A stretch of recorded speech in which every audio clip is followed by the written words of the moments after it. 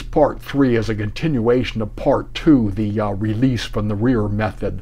The only difference is we're using the Z-stuff DZ-1012 detector with the variable time delay, versus in part 2 we used the Z-stuff DZ-1011 block signal detector with a fixed 1 second time delay.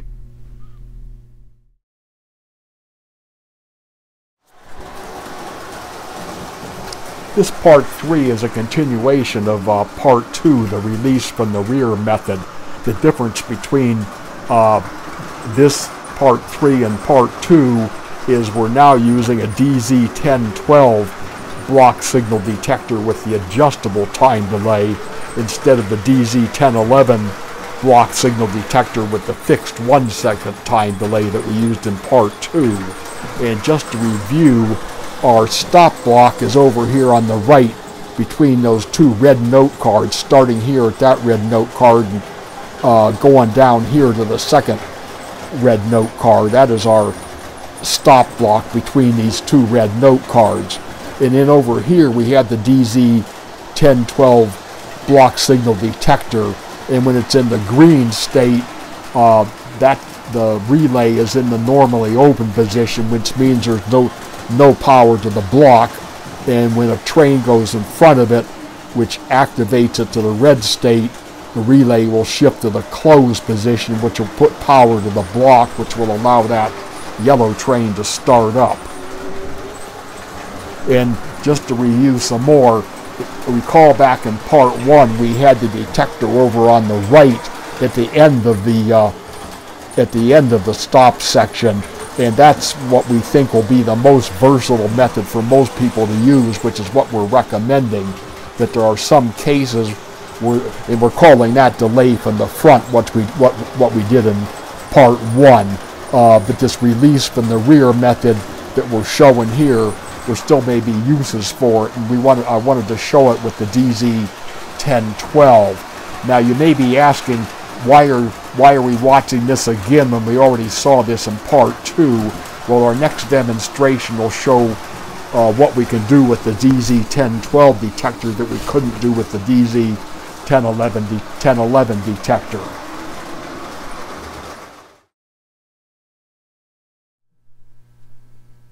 Let's say, for example, we're running a rail bus or some sort of a train that's very short. I don't have a rail bus, but that little yellow engine without the cars on it, let's pretend that's a rail bus. And what we find is we don't get enough of a long enough activation of the detector to get the other train out of the block. Now, and that DZ-1012 is set to a 2 second time delay, so it's operating just about the same as a DZ-1011. That's the shortest time delay I could get on it, was 2 seconds. Now when this train goes past the detector, you can see it sets it red long enough to get that yellow train out of the block. Now it went back to green, and that means it went back to its normally open position. The block is dead. But here's where we'll run into the problem. What we'll probably see is that yellow engine, when it goes in front of the detector, it won't keep the block red long enough to keep that stop block powered long enough to get that train out of the detector. And if I don't turn the power off, we get a collision. So what we've got to do is increase the time delay on the DZ-1012, which it allows us to do with the variable time delay.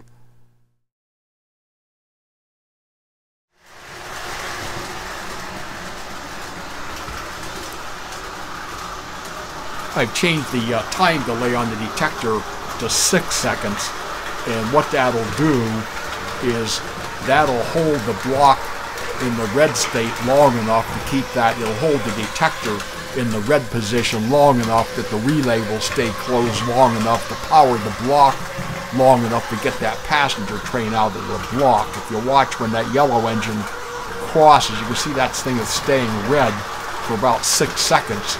It's staying red long enough to get that passenger train out of the block. Now so what this does, and we couldn't have done this in part 2 with the DZ-1011 because we couldn't adjust the time delay, but with the adjustable time delay we can increase it longer so we can have a short train, activate the block long enough to get a park train all the way out of the block.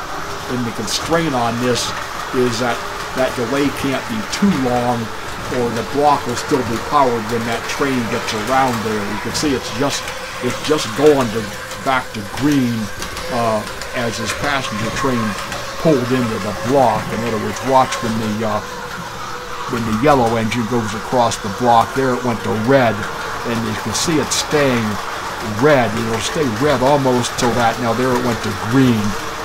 So it's got to be back to the green position so that it goes.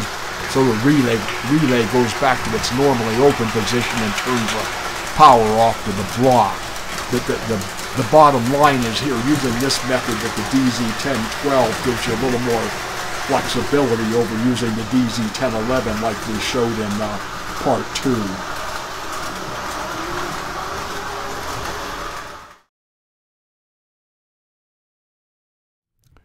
Here we are looking at the information page that supports this video, and there's a link to this web page down below in the text. Let's look at the drawing again for the DZ-1012. We discussed this quite a bit in part 1, and it'll be almost the same in part 3, except we need to change just one wire. We'll scroll down to figure 2C here and see if we can enlarge that. Yeah, there it shows pretty well.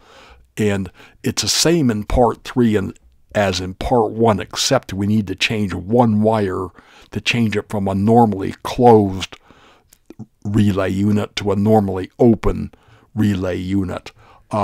Here it is shown as in part 1, and the track power down here comes in off this yellow wire into the relay, through the relay and out the normally closed contact, which is shown as this greenish colored wire, which is actually a white wire, but it goes out through the green wire to the red line, which represents the center rail in the stop block. So in part 1, the stop block's normally powered, that is to say the relay is normally closed, but in part 3 we need it normally open, that is to say the stop block will be normally dead in part 3. So what we're going to do, we just take this white wire, which is the output essentially, and move it from terminal 6, which is the normally closed contact of the relay, up to what's numbered here on this drawing as terminal 4. In order to move this white wire from terminal 6 to terminal 4, which is the normally open contact of the relay, and that'll change the units of the way we need it to operate for part 3. So it'll with that one wiring change, it'll now be a normally open unit. This block will be dead normally, except when a train passes in front of the detector. Remember, the detector's not located alongside the block anymore like it's shown here. It'll be out on the layout, but when the train out on the layout passes in front of it, when it actuates it to red, it'll actually close the contacts, which will send power into the stop block and release the train that stopped here, as you saw in the demonstration. So it's counterintuitive in part 3 with the normally open operation, because when the color is red when the color red here on the signal, is when we're getting power into the stop block. In part 1, it's intuitive. When the color is green, we're getting power into the stop block.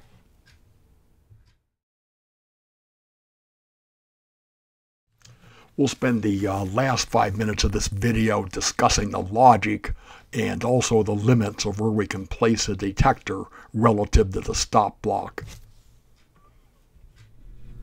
Let's take a look at these two systems of controlling the trains. This sketch here shows my little layout, and we're back to what we call delay from the front, as we showed in part 1 of the video, where we positioned the block signal detector at the end of the stop block. And what we had in that case, we had a train in the stop block with the block being red, and since it was wired normally closed, when it was activated to the red state, it would go to the open position. The relay would go to the open position, turn the power off to the block, which would stop this train. And our second train would be somewhere over here. And for a 10-second time delay, it would be about here before the block would go back to green, which would release this train. We demonstrated that in part 1.